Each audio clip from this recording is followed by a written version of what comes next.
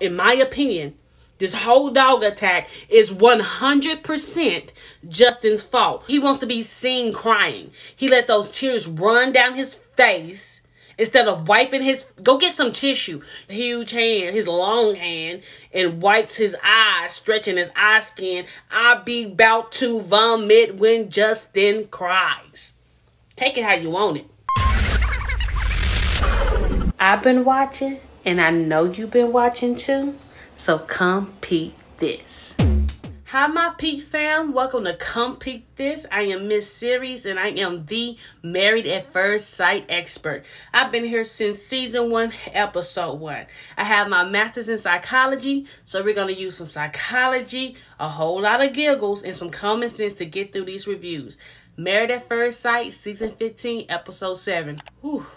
They gave us a lot to work with. We got dogs, we got bears, and oh my, let's get it. Justin and Alexis. Okay, so the couples, they're back to reality. Justin and Alexis get into their shared apartment, and he says the only thing he's missing from this apartment is the dogs, and Alexis kind of agree because, that's like their family. And this is the first time we see Justin express concern about the dogs getting along. He said, yeah, they may not get along like we do. It may be an issue. That's the first time he brings it up. I mean, he's looking worried because he knows his dog is aggressive. He's looking worried because he knows his dog is aggressive. So he gets to Alexis' house. It is nice. I like her apartment. It's her. It really represents her. I like all the wall art, and that's the art that she done herself. So the girl has some skills. And Justin's like, oh, I want to take this one. She said, how much you gonna run me? How much you gonna run me? He said, I don't get no discounts. She said, no discounts. No discounts here. Hurry up and buy. No discounts. I need the full price. But she said, I'll give you 50%. That's the best I can do. I said, I know that's right. Her closet is full, decked out like, we expect it to be. She tells him that her dog is like her kid, and Justin refers to it as a dog. She's like, no, that's my son. That's my child. And Justin said, oh, your dog? I have to agree with Justin with that. I'm sorry. I love dogs. I love dogs. But they're not children. They're not humans. No. There's no college tuition. No, I'm sorry. It's a pet. It can be a pet. It can't be a kid. I don't like that. They're not. And if you have kids, you're not calling your dog a kid. Totally different. Okay? They walk around, your kids walk around looking like you. And if you looking like your dog walking around looking like you, then no comment. So then we get to Justin's apartment. Alexis says, wow, we're in the kitchen, living, bedroom all at once. I said, wow. Justin's place is super small. He basically lives in a hallway.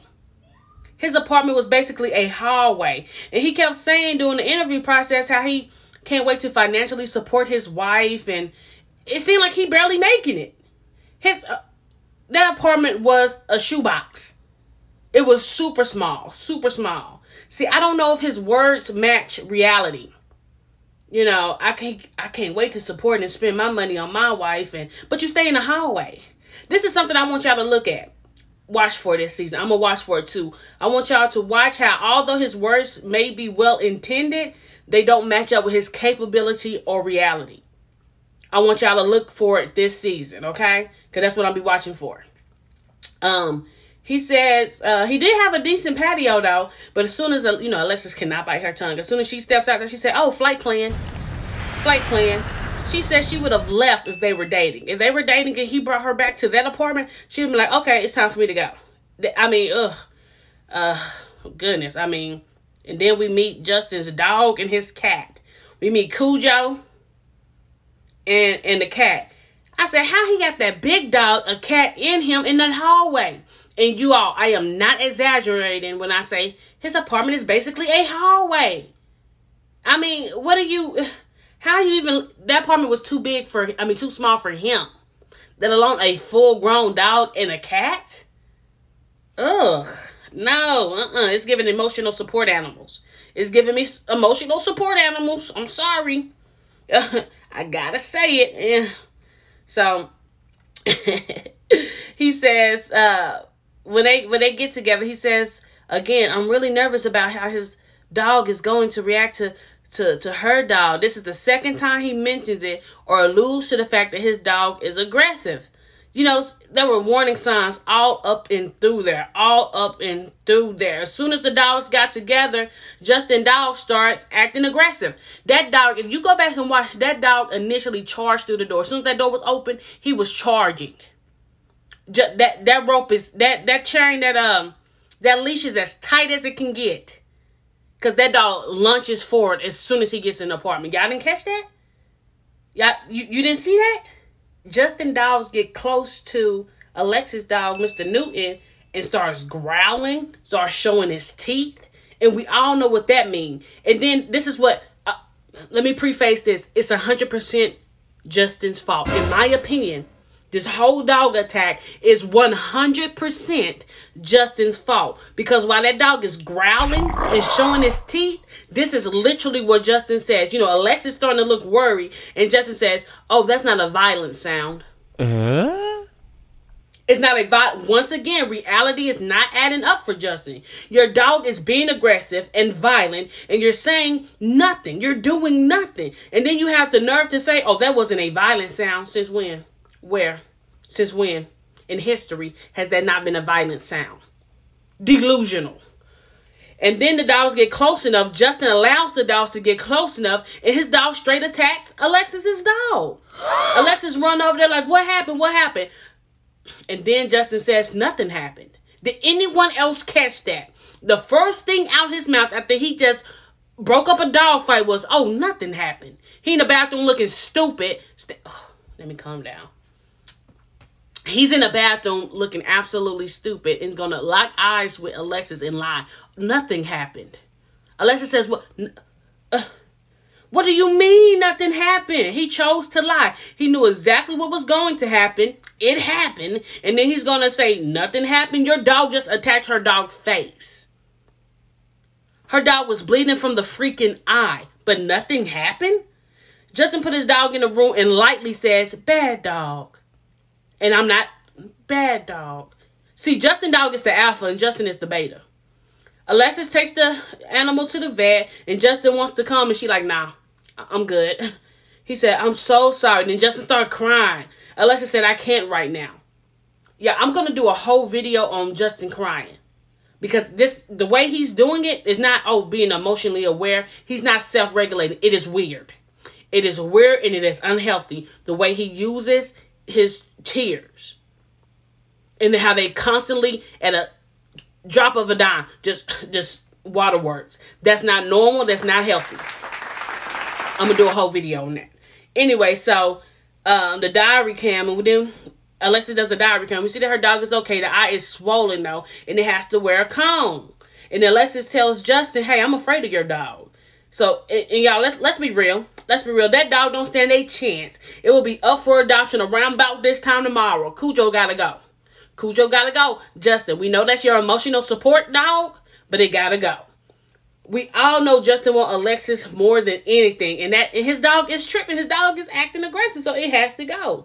You know, he takes it to a 2-week training program. And, you know, they didn't show it, but we all know that Justin cried in the car. He gonna cry in the car. We all know they didn't show it, but we know Justin cried in the car.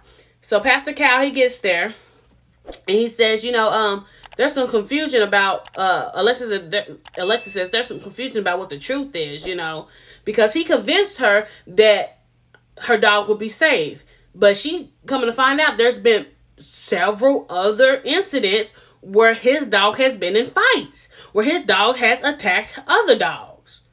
That's why he was so nervous about them dogs getting together. He was talking to the producers. Oh, I'm nervous about the whole time before the attack. He was saying how nervous he was because he knows the truth. Even though he convinced her that, everything was going to be fine. He knew his dog was aggressive.